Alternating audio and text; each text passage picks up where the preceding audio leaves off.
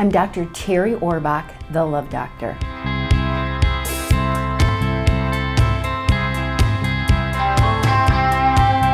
I'm a therapist, a university professor, a research scientist, and the love doctor in the media. There's no one in the field of love who's done as much scientific research as me. The Love Doctor is with us this morning. I think after my first romantic relationship ended, I wanted to understand why. Why did he not want to be with me?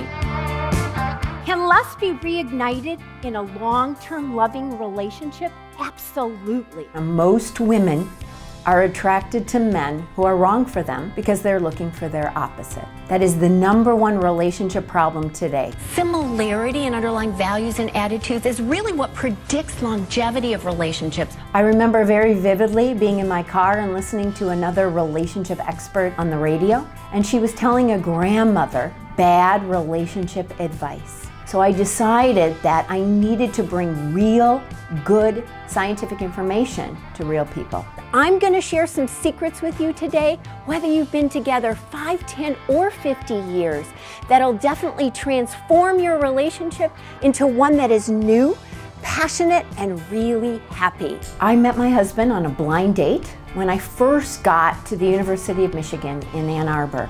I had 50, 60 blind dates in 2 years, but I knew what I was looking for. I was looking for someone just like me. The #1 question I get as the love doctor, what happened to the excitement? Where did it go? Successful, happy relationships are pretty easy to understand. #1, what are your expectations? #2, is your partner willing to meet those expectations? #3, if your partner isn't willing to meet your expectations, do you want to stay? I practice what I call the 10-minute rule.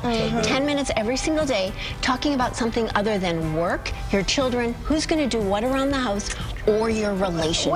When we are happier in our relationships, we are healthier. That our heart health, we live longer. For more of the Love Doctor's advice, you can check out her website. Also follow her on Twitter, that's what I do.